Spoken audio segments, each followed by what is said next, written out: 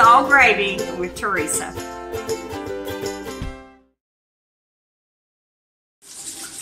Hey guys, this is Teresa and you are in Teresa's kitchen and you're watching It's All Gravy with Teresa. That's a lot of Teresas, so maybe you'll remember it. We always start by washing our hands. We've already cleaned our counters, and especially now, you know, that's so important if you're having extra people over.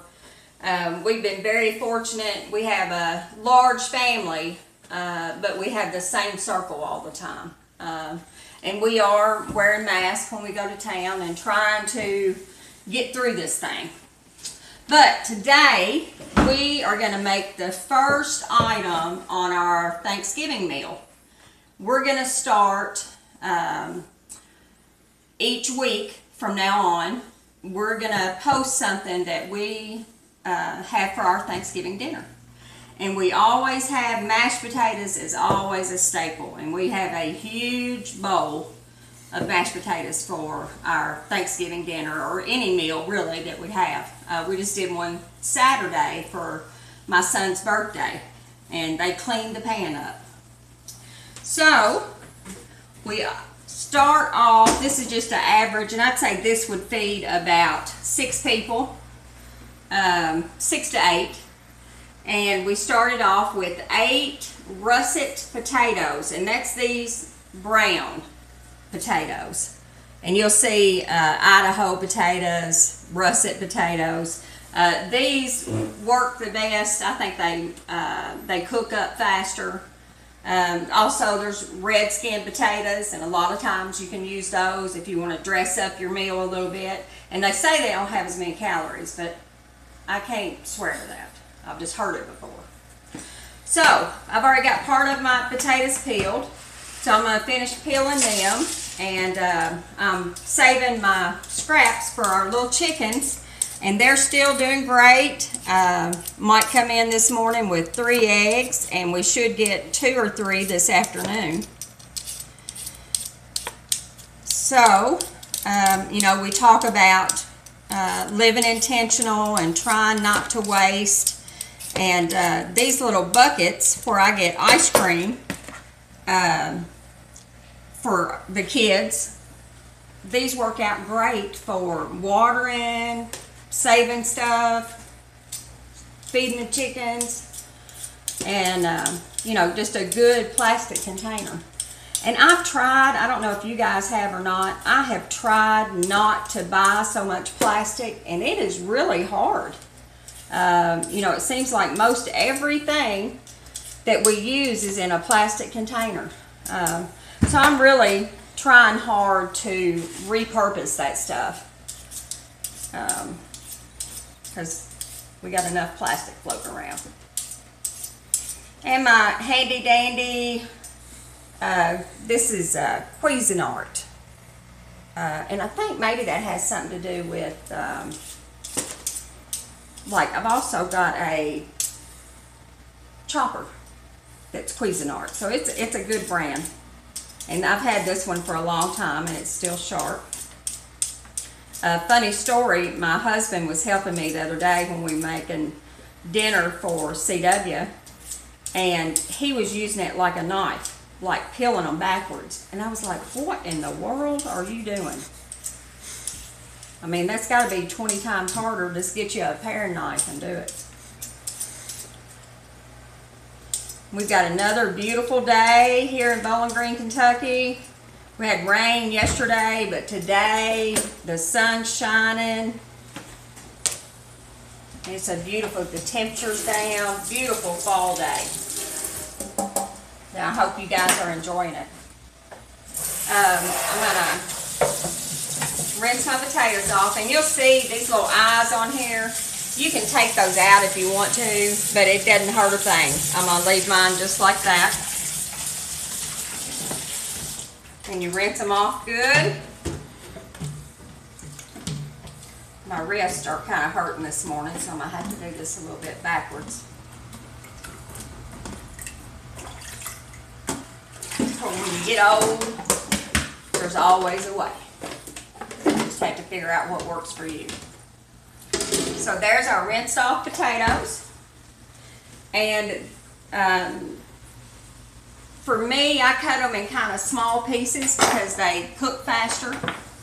And it's just really easy if you have a good knife. This is a KitchenAid knife, and Mike keeps them sharp. So that's a thing. If you know, we talked before about young people, if you want to stock your kitchen, you know, ask for a good set of knives. And then if you have a sharpener, you know, if you keep them sharp all the time, they'll last you a lifetime.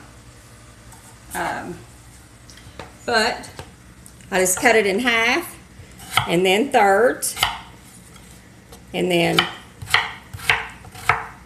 you can do these as big as you like. Like I said, I like the smaller pieces because they cook up faster.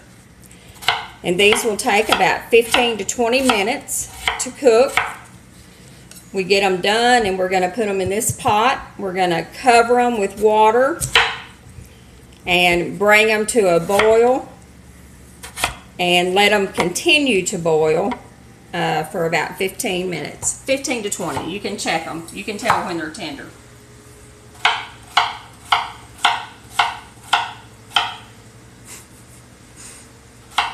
We had such a good time. We had 2 birthday parties this past weekend.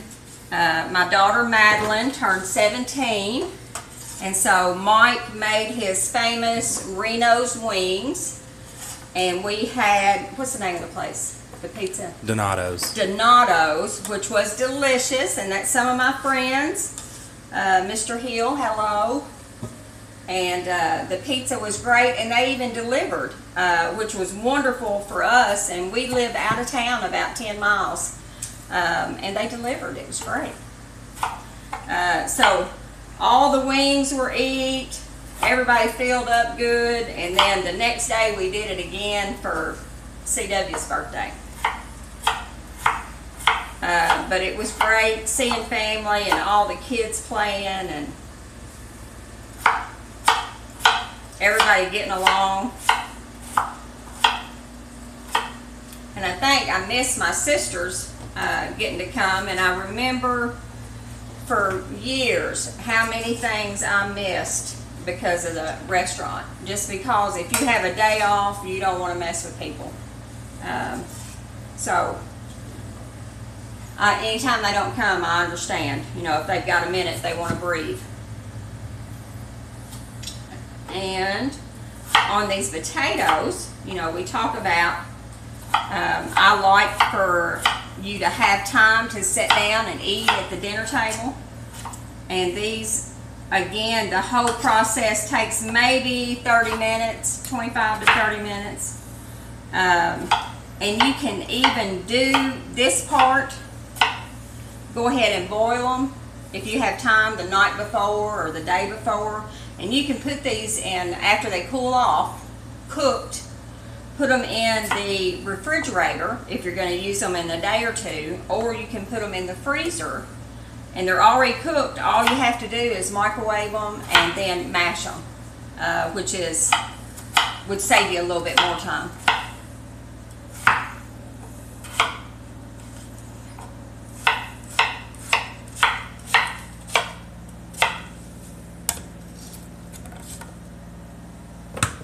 You guys be thinking about the list that you want us to do for Thanksgiving. You know, I mentioned this mashed potatoes is going to be the first one that we do, and our meal is usually pretty much the same. My kids and my grandkids, you know, they will tell me what they want, and our staples are mashed potatoes, giblet gravy from our turkey, macaroni and cheese. We've already got that recipe on here, the Velveeta macaroni and cheese. What else we do? Oh, green bean casserole. You know, that was when those French onion crumbles come out. You know, my mama loved making that, so you know, I still do that. What else do we do? A pea salad. So that's something you all might enjoy. It's a cold salad, but it holds up real well, and it goes good to have greens for your dinner. So y'all be thinking about what you want. This year we've got corn that I put up, so we're going to add fried corn to our menu. And maybe some of y'all did that too. Maybe some of you put up your corn.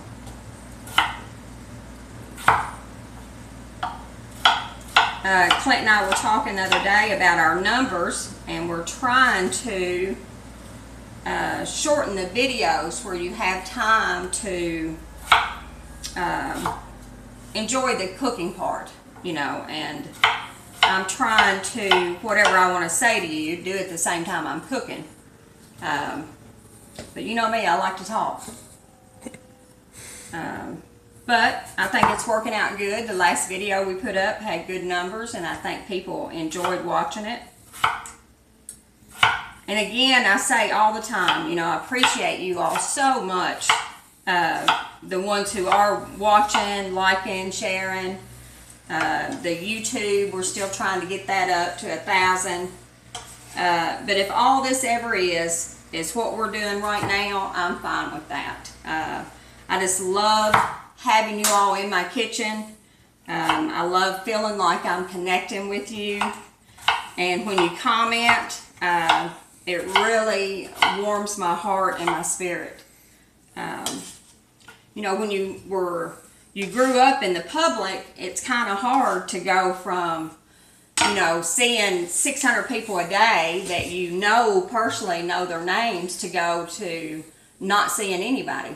It's been a hard transition for me. So this has been wonderful. Okay, we got them all chopped up. And now we're going to cover them with water. We've already rinsed them, so we don't have to do that. And I go ahead and put warm to hot water on them just so it helps it boil faster. So again, you're going to cover them with water. And I will add just a little bit of salt.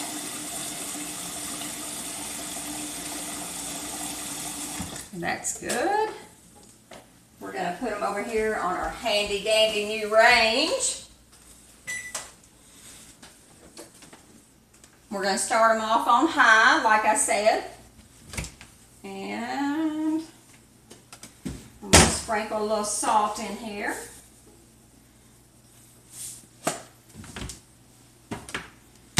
We're going to let them come to a boil.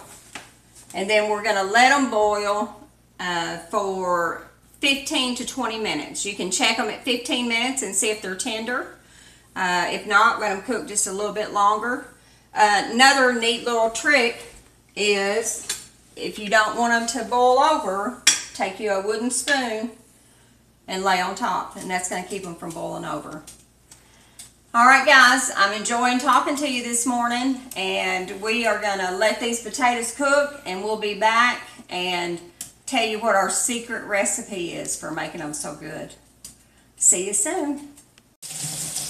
Alright guys, we are back in Teresa's kitchen, and we're going to finish up our mashed potatoes. And when you see the secret ingredient, you're going to be so happy because they are so good. These took about 15 minutes to cook. Remember your wooden spoon so you don't have to worry about them boiling over. That does work. And I'll show you maybe see how tender they are. So you can just smash them with a fork. That's what you want them to look like. Okay. So we are going to add 3, you know I love butter, 3 tablespoons of butter. And remember on your little stick of butter, it has marks on there. So you just count the marks, and that's how many tablespoons you're going to have. And then I put my salt and pepper together here. It says we like pepper, so I've got 1/2 of a tablespoon of pepper and 1 teaspoon of salt. I'm going to add that in. And this is another recipe that you adjust to your family. If you don't like pepper, leave the pepper out. If you don't like as much salt, don't put as much salt. And this is our secret weapon right here. It's the sour cream. And it can be any brand. But I'm going to put 2 heaping tablespoons of sour cream. Which that's probably about a third of a cup maybe. It's so hard for me because I don't measure anything, but I try to for you all to do this. I think most people have a mixer these days, but if you don't, if your potatoes are good and tender, this masher works just as well. It just takes a little bit of work, but you'll see how easy they mash up, mix up. If you do them with a potato masher, you're going to have more chunks. My bunch like them creamy, so I'm going to use the mixer to finish these up. Yeah. Clint thought I forgot something. So I'm going to put and mix all this and see how beautiful they look already. And then we're going to start with a 1/4. I'm just going to put that much of milk.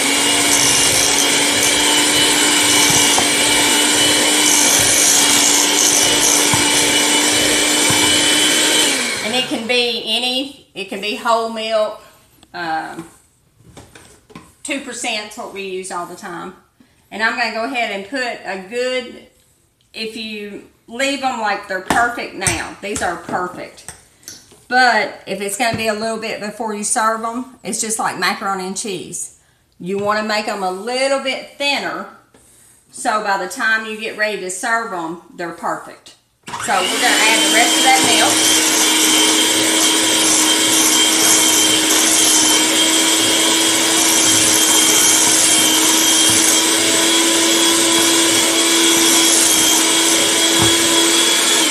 And that's it. Homemade mashed potatoes in about 25 minutes. And your family's going to love them. Taking a thing from my stepdad used to watch the Cajun cook, and he would say, "Ooh, it's so good." And that's the way these mashed potatoes are. I hope you all enjoyed it. I hope you try to make some mashed potatoes. Let me know how they turn out. And again, this is the first thing that we're going to put for our Thanksgiving dinner. If there's other stuff that you want to add, if you'll just send it in a message to us, then we'll try to make it. We'll make it for you and see what a mess we make. And, you know, then we can work out all the kinks. Again, I love you guys. I thank you so much for watching us. The likes, shares, and comments on Facebook. We're on Instagram, and we're also on YouTube. And we're trying to get that up to 1,000. So if you'll help us out with that, I know it's a little bit of trouble because you have to do your email and password. But I'd appreciate it so much if you would do that. We're on the way up to 2,000 on Facebook, so when that happens, we're going to give away another t-shirt. For the ones who have ordered t-shirts, thank you so much. That helps out my granddaughter and her college. We're giving her the profits off of that. And I think that, oh, Patreon. We have Patreon. If you would go look at that site, if it's something you feel like that you want to do, check that out, and that helps with production cost and different things that we have to do that Clint takes his time to do. So we appreciate that. And I think that's it, guys. We're going to, Clint's going to have these. I'm taking the children on vacation next week. So I don't know how much we will get to film before then. So just know that we're going to be back. And we're going to talk to you real soon. You all enjoy this beautiful weather and try to be kind. God bless.